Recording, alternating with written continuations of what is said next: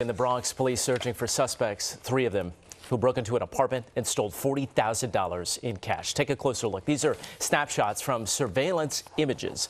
Authorities say they wanted the victim and waited for her outside of her apartment near Gates Place and West Gun Hill Road on Wednesday. The suspects accused of pointing a firearm at the victim's 5-year-old son and pistol whipping her 58-year-old mother. Police say the 58-year-old woman is a business owner in the area and was in fact targeted.